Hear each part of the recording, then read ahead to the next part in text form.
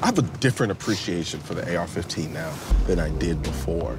A lot of my AR-15 shooting was pound away, it's still at 50 yards. And here, there's a certain level of challenge that comes with this type of shooting. When you're dealing with 15-mile-per-hour winds, and it's just tossing your bullet all over the place, and then you have to account for that and make those requisite adjustments.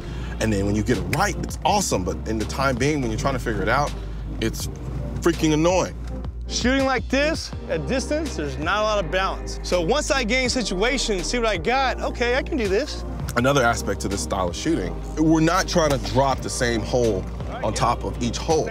A lot of it is making sure we get the hits we need to get on target to deal with whatever we're dealing with at whatever distance we're dealing with it.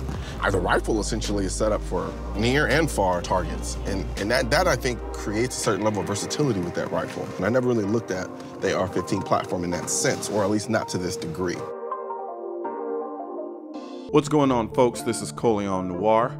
If you like what you saw in this video, be sure to hit the subscribe button that should be located on the bottom left portion of the screen. I mean, come on, who are you fooling? I know you want to.